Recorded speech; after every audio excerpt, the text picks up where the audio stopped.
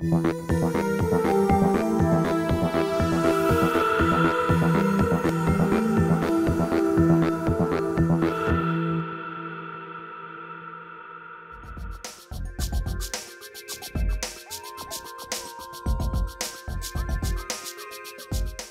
know, when I started putting this story together, I asked a lot of plastic surgeons if they had any superstitions or rituals they went through before, during, or after the surgery at hand.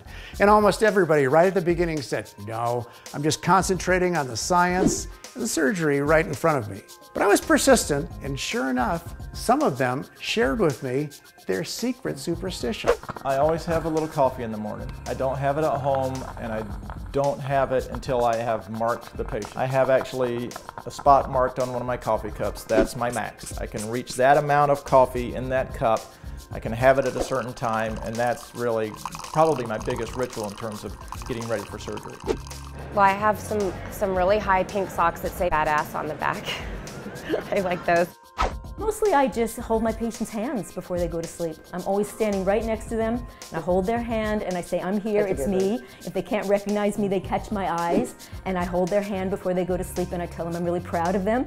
I don't think that I do anything silly like thinking about numbers, or maybe the night before look at the constellation, the stars in the sky. I don't think I do anything, but I probably do something subconsciously. I do wear a very special type of shoe. I think they're cool, they're laceless, and I'm sort of superstitious about that. The ritual I do is I work out every day from 6 to 7 a.m. with my personal trainer before I go do surgery, because I don't want to roll out of bed and go to the operating room and be tired. Then I go with my friends and I have coffee every morning, because I was taught that if you're a coffee drinker, you need to drink the same amount of coffee you always drink before you do surgery, because it's very important for shaking and all those sort of things. And I have just a little bit of social time, a little bit of unwinding time, and then I start surgery at 8. And I do that ritually every day, and it never changes. And now you know the latest plastic surgery secret. Don't tell anybody, okay? Shh.